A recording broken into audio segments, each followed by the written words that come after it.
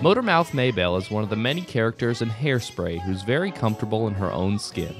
She's pretty much everything that I wish I was. Like, instead of just like beating around the bush, she says straight what's on her mind. She loves everyone.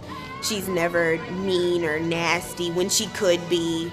She's apologetic and she's forgiving when she doesn't have to be. This Popper Pike Playhouse show is full of singing and dancing, but its message is one of equality and acceptance. Hairspray looks at civil rights, it looks at bullying, and it looks at overcoming adversity, with Motormouth, the integration on television in Baltimore. With bullying, you look at Tracy and you look at Edna and you look at, they're scrutinized for their weight. I think kids are kids, and that's one of the reasons I think this is such a great show for high schools, is because it's about high school kids. And so I think anyone who's out there can relate. The show's ability to drive home tolerance has really struck a chord with the cast.